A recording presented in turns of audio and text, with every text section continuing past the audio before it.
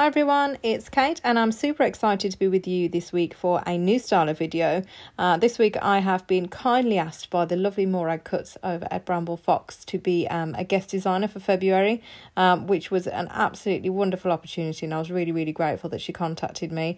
I do have, as always, I'm always the one to put myself under lots and lots of pressure because I moan about it, but I absolutely love having a million things to do. But I had an exam this month. February is the shortest month of the year. I've got lots of other design team projects to do, but I absolutely could not resist the opportunity to be on this design team for Bramble Fox because the products are so stunning, and I've followed them for a long time.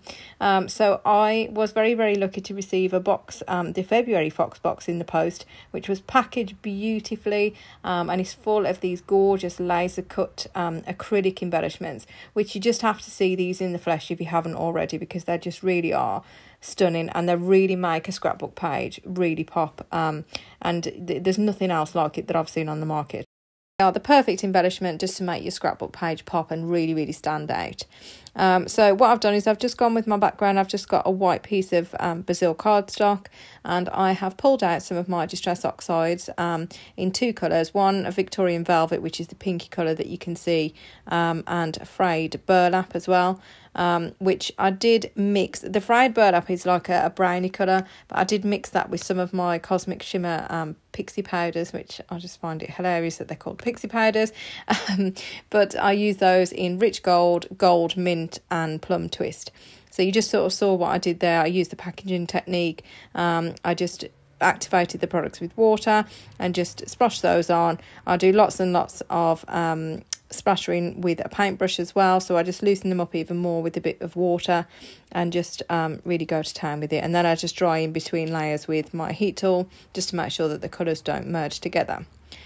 So I have been dying to use this. Is a really old collection that I used for the scrapbook layout, and it's a collection called One Canoe 2. I'm definitely guilty of hoarding this paper collection just because I thought it was too pretty to use. But now is the time that I have to get it out and I have to use it, otherwise it'll just sit in my cupboard forever and a day, and it'll never get find its way onto a layout. So I pulled that out. So I've got the paper collections and some embellishments with that as well. So I've just matted my photo onto one of the darker colours, and I am just putting it on some white tissue paper and that lovely gold fleck spotty paper as well, just as the focal point for my picture. Then what I'm going to do, that gorgeous 12 by 12 paper is probably my favourite in the whole collection. So I'm just going to go and do some fussy cutting just so as I can layer some of these floral designs around the picture.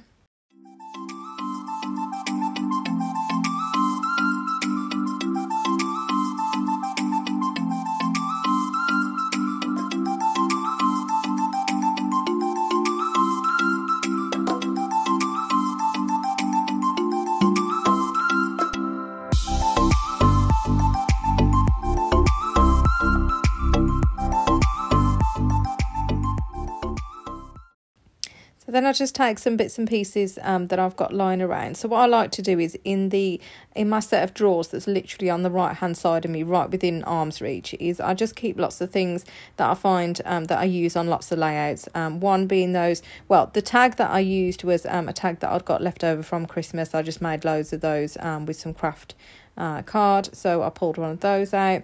And then the other little tag that I've nestled in that's more to the right, I like to print lots of these style tags out on my Silhouette software, and I just keep a load of those because I find that I use those on almost every layout, and I just keep a stash of those in my cupboard. The same with that those leaves as well. I think they're really handy to have printed out, and again I think I just found that design on the Silhouette software, so I've just got loads of those.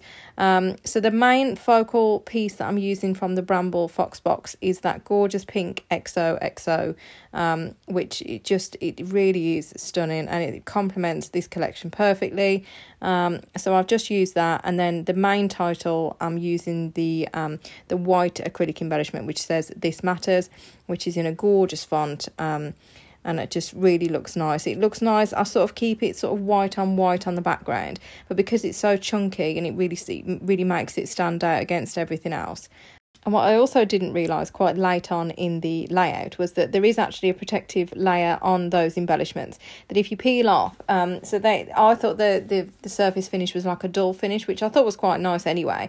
But once you peel that protective layer off, you get this incredible shiny surface that really catches the light and really looks stunning. So that was a pleasant surprise as well. So to finish the layout, I've just I'm gluing everything down now that I'm happy with where I've placed all of the embellishments.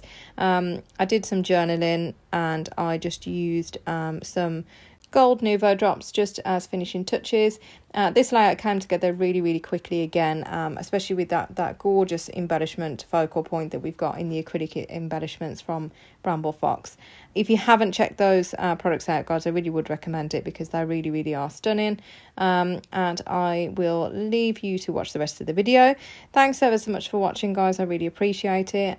If you could give this video a like and subscribe to this channel, that would be much appreciated. And I will speak to you guys soon. Thanks. Bye.